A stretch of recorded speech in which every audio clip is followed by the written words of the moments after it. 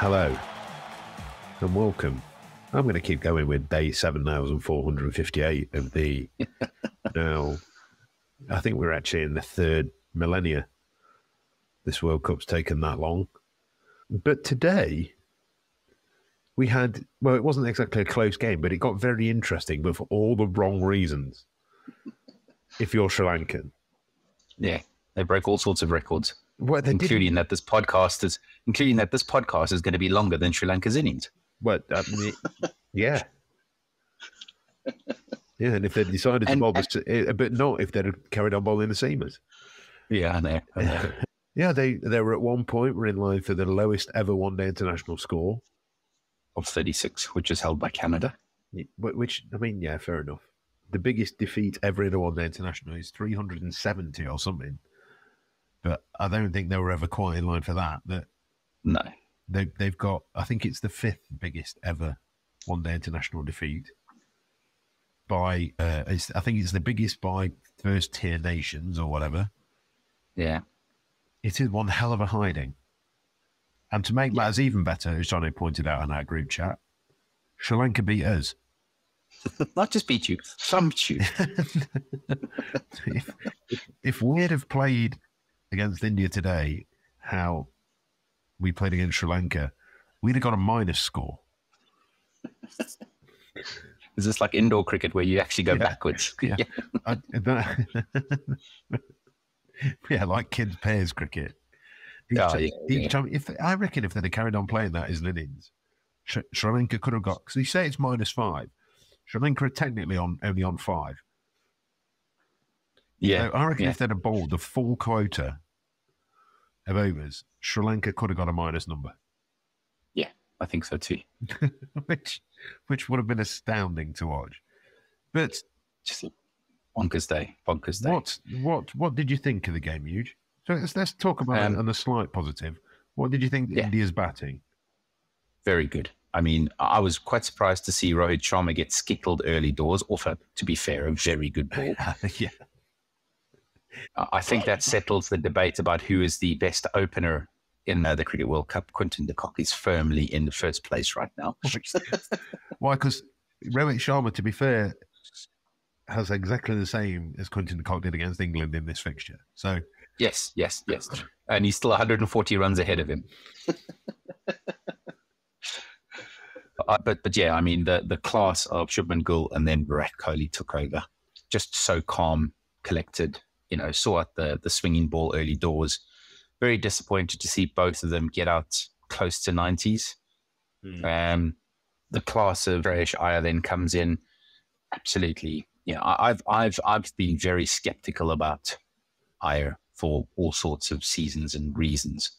And today, he's made me firmly eat my words. I was thinking he's not got his place. I would have had, Sumokai and Surya Kumar Yadav in before him. And he looked like he didn't know which end of the bat to hold when he was batting. So he's not been great this tournament, to be fair, has he? He's probably the one person in that India side that you go, right, he hasn't been in great. That's where Hardik's coming in, right? I think, well, he gives them that fifth bowler option, doesn't he? Sixth bowler option, sorry, if he does play there. Yeah. For not a big man, Shreyas Iyer hits the ball a very long way. I mean, I think he's 2 out of the top 3 for the longest sixes in the World Cup, one of which today was 106 metres. Yeah. Which I felt, I'll be honest, he was probably being a little bit hard done by because it went like a rocket. Yeah. And it got stopped by something. Yeah. The third tier of the stand. Exactly. So it was one hell of a batting performance. Although I do, to be fair, Madhushankar does look like a good bowler, tied leading wicket taker at the minute. That left arm seamer, Sri Lanka have produced a couple of decent left arm seamers in the past, obviously Charminder Devas being one of them. The rest of their bowling didn't necessarily look the May West. And then the Indian seamers decided to put on an absolute swing and seam bowling exhibition. Yeah. I mean, Jasprit Bumrah set it up first ball of the game. I don't know. Michael Vaughan said it on the radio commentary. That's getting every right-hander in the world out. Yeah. I don't It was even like think. Nisanka. I think Yeah. even the Why did dead you review ones, it? even the dead Yeah. ones wouldn't have hit that. Like even with extraterrestrial powers from heaven, if you believe in that kind of thing, they wouldn't have laid a duke on it. Yeah. It's also the most pumped up I've seen Sriraj. He was absolutely staring down the batsman every time they played in mist, and he walked right up to a few of them. At one stage, I thought there was like, not Morse code, but binary code is the word I was looking for, because it was 0, 1, 0, 1, 1, 0. Dash, Yeah. dot, dash. Thanks for coming.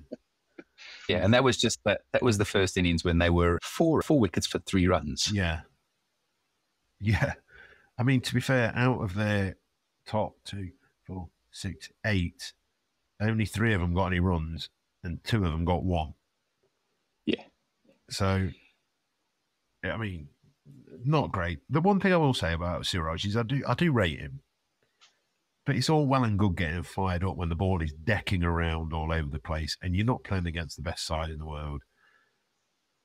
I think that is a bit dubious, if I'm being honest. Yes, he bowled very well, but we all know it's easy to get fired up on a green one when it's seaming round. You want Indian fans, once they get over this sheer jubilance of this ridiculous bowling performance, might sit and go, come the next round, for example, if it is a bit flatter and they're playing against maybe a South Africa or whatever in the semi, do you want, and maybe South Africa have got a reasonable start, they're 120 for 1, 120 for 2 off 25 overs. Is Siraj going to be as fired up then? You hope he would be. You hope he would be.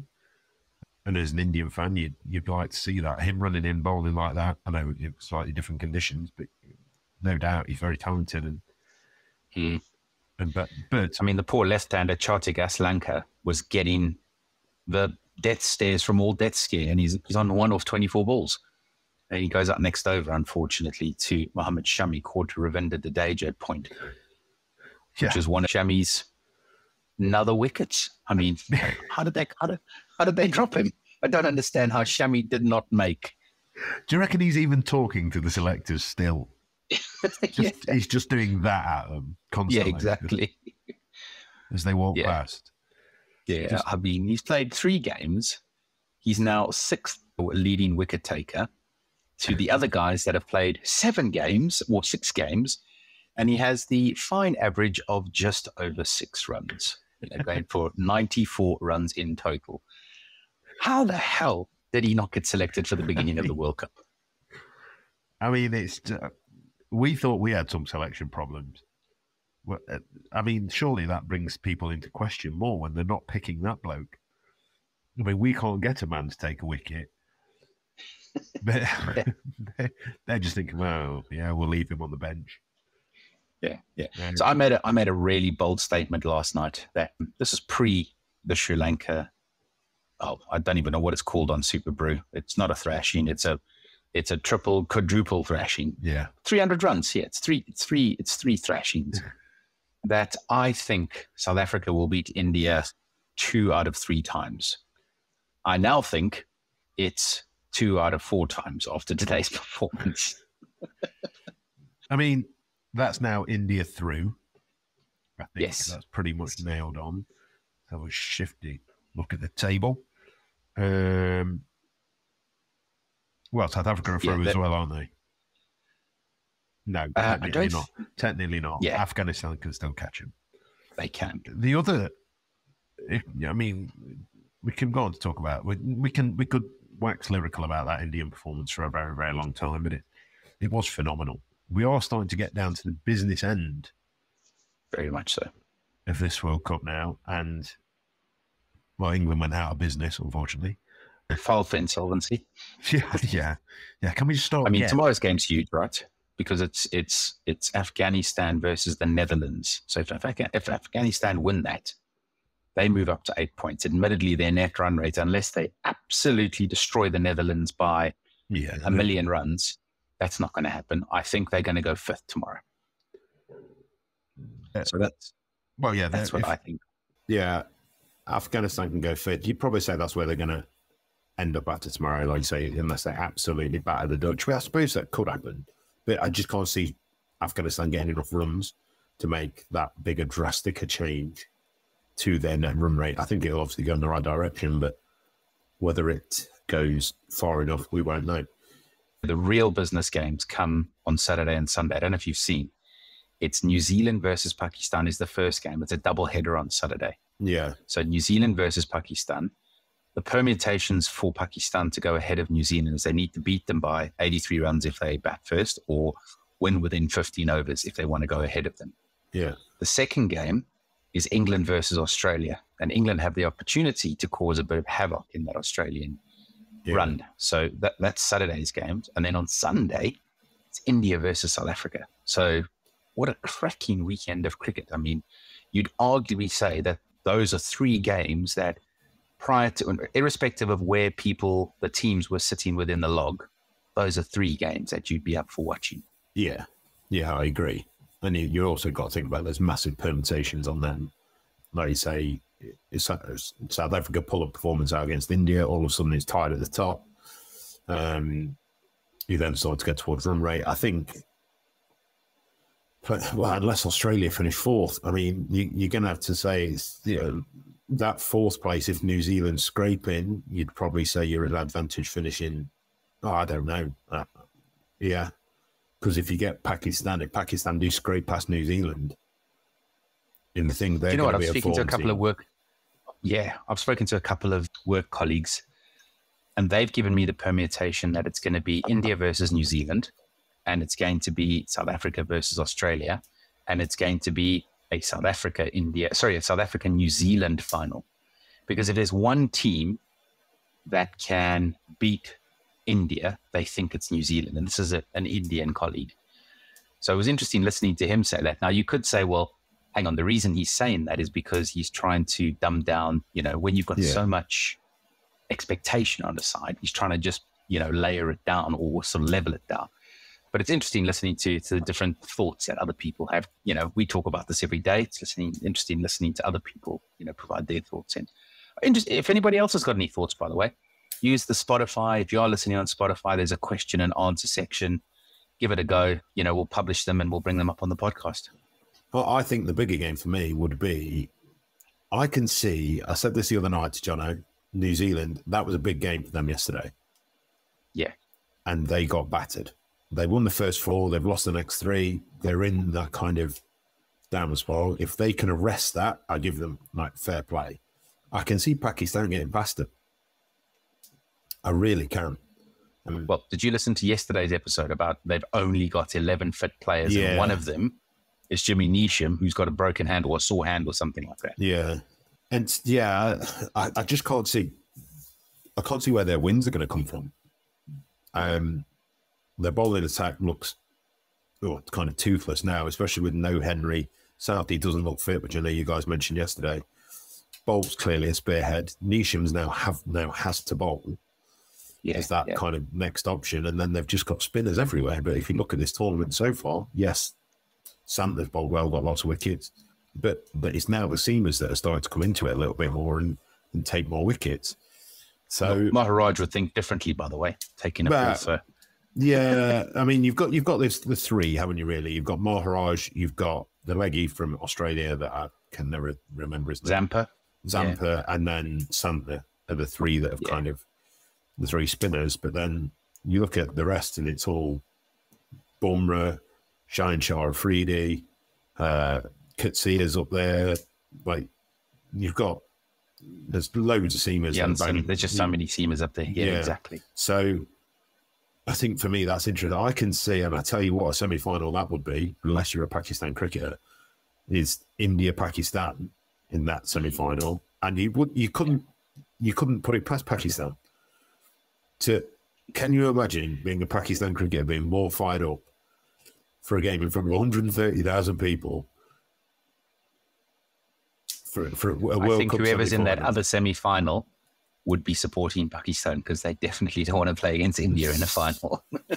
Well, no other reason, no allegiances or anything like that. It's just I don't want to play against India in a final.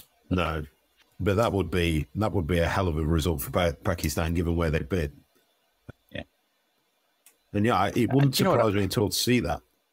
It wouldn't surprise me at all. Totally agree. you know what? After this weekend, there's no real big games that I think are going to make a difference. I mean, it's Sri Lanka, Bangladesh, Afghanistan, Australia, England, the Netherlands, New Zealand, Sri Lanka, possibly, South Africa, Afghanistan, Australia, Bangladesh, England, Pakistan, India, Netherlands. And then 15th of November, we start with the semi-finals. You'd say potentially there's no real England-Pakistan game, potentially. Yeah. Like when you're talking about those guys that potentially finish in fourth, I'd say the other three now: England, India, South Africa, Australia. Yeah, I agree. Especially with who Australia have got. What, England? They're playing England this week. Yeah, they're playing England, but then you'd argue that, okay, they're possibly going to beat Afghanistan. You'd back them to beat that, and you'd back them to beat Bangladesh. Yeah. So, I mean, even if England beat them, I still think they'll be, up there. Yeah, exactly. We were mocking them at the beginning of the tournament, going, shall Qantas Air pick them on the way back with the Wallabies? Wow. Yeah, I mean... It should have been British Airways. Well, yeah. They do that. There's that Star Alliance thing, isn't there? I'm sure they could work it out. Yeah, exactly. So, cool. But no, so it's starting to get a little bit exciting. Not necessarily in terms of competitiveness of games. We've had the two. They might be it. But in terms of permutations of what sides can do, what is starting to get a little bit exciting. So yeah, here's on to a bit of a weekend of cricket. Sounds good. Catch you then. Cheers, Robbo. See you later, mate. Bye.